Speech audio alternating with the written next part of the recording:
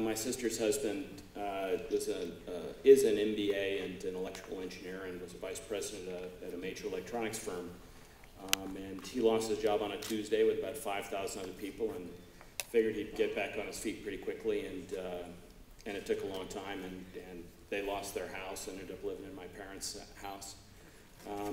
And that made me start to think about it, but as often the case, you know, those are the kind of things that get you thinking. He started telling me about outplacement, the people he was meeting, and how many people were actually there, and the fact that nobody ever wanted to tell anyone, and that they were ashamed of it as if they'd done something wrong. And I went on to some websites, and it interested me, and I went on some downsizing websites, and just posted little things saying I'd be interested in hearing people's stories. I'm thinking about maybe writing something about this. And I got about 2,000 responses in 3 days, and started sort of going through those anecdotes. And many of the things that I heard from people ended up in the film, as did a number of things. I also interviewed a number of CEOs who were actually interested in talking about it and the things that they were going through, and a lot of personnel people. So a lot of what Craig T. Nelson says in it are actually verbatim things that CEOs and personnel executives said to me.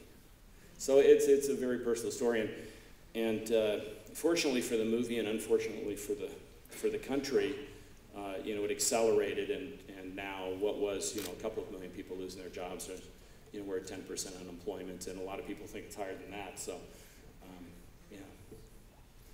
Someone else? Yes, sir.